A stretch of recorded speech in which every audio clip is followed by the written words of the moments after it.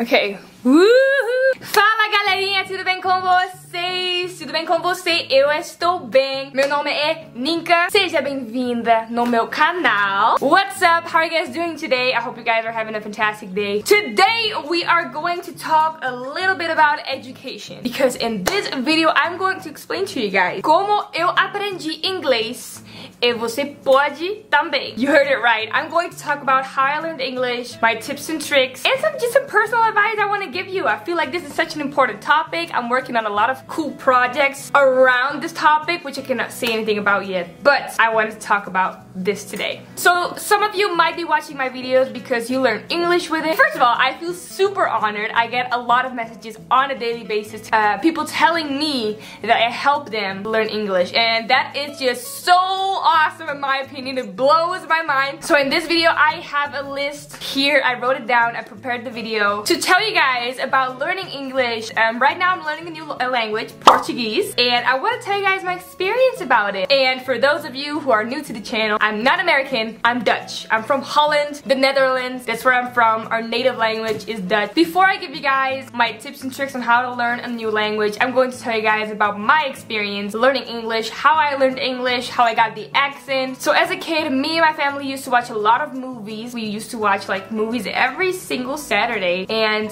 they were in English. At the time, I did not speak English. I was very young, but I did speak Dutch, of course, so we had Dutch subtitles. And I've always, I don't know, that's just probably me, I've always been super interested in learning a new language, like talking in a different language. For me, it's so much fun. I have always loved talking in a different language. I've wanted to learn language for a long time, and I'm super happy I'm finally learning my third language that I'm going to speak, because actually I only speak two. I speak Dutch and English. I don't speak German. So we used to watch movies in the weekend. This really helped me. This helped me get my accent, and it also helped me get fluent. I never did take any classes or courses or anything. The only class I had were in high school. I used to fail.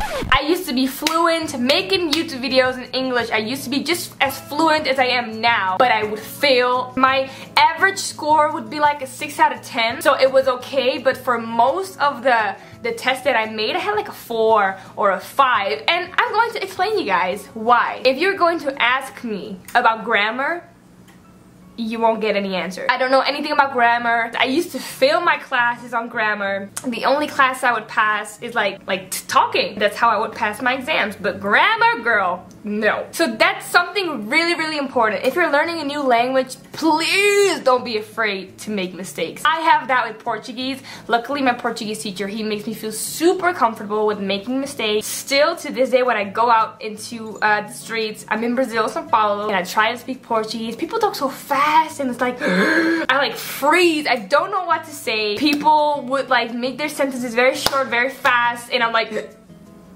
I would lose every single word that I learned in Portuguese. If you guys would ask me simple questions in Portuguese, I could answer in Portuguese, but filming in Portuguese and talking in Portuguese, like a full video in Portuguese, I have to study for that. I have to learn. If you're really interested in the grammar, if you're really interested in how the English language works, then I would recommend you to go on online courses. You can apply for online courses. There are many of them online. I would recommend you for that. But if you're only looking for the basics, like survival language, like you're gonna go to a country, you need a little bit of English, you gotta travel abroad, and you need some English, you can perfectly go along with survival language, like how to ask for a taxi, how to ask the right directions, how to ask for a hotel. You can practice those sentences and responses. I feel like you don't have to perfectly speak English to find your way into the country. There is a way to communicate even though you won't be fluent. So if you're looking for like grammar, I would suggest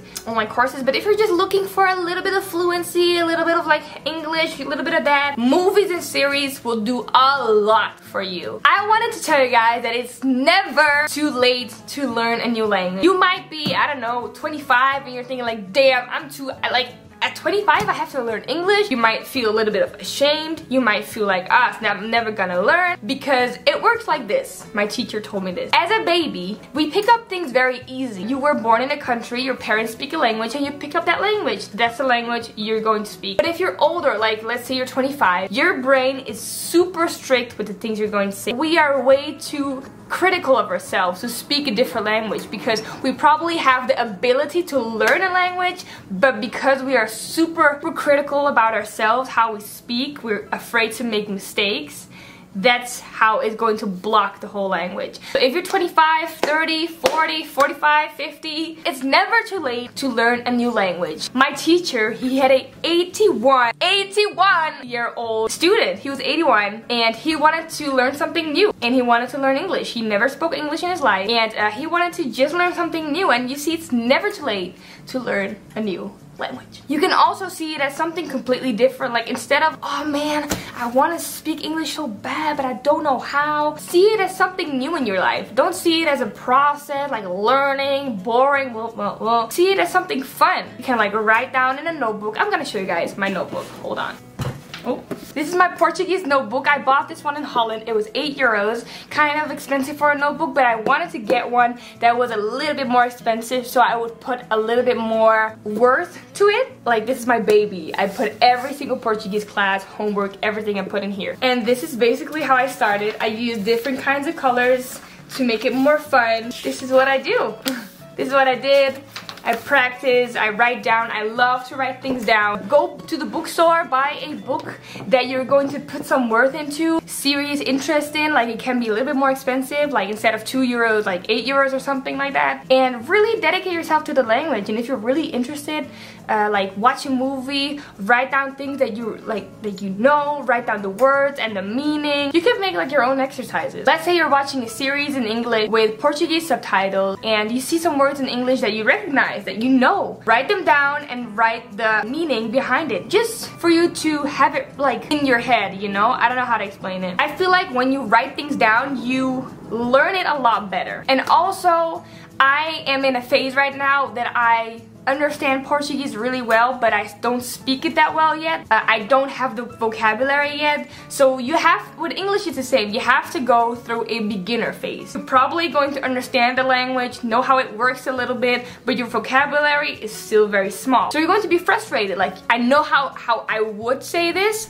but I don't have the grammar for it. I don't have the vocabulary for it. And this is when it comes in handy to watch even more movies, series, and books. You're going to extend your vocabulary more and more by watching new series, new movies. And if you're just looking for a survival language, buy a little notebook, write down some things you want to know, look them up on the internet, practice. There are just so many ways to learn a new language without seeing it as like homework or like teaching or like learning, boring. Obrigada, gente, for watching this video. Amo vocês demais, demais. Follow me on my Instagram and also subscribe to the channel. I put out new videos every week about my life here in São Paulo. I love you guys. Amo vocês demais. Beijinho pra vocês.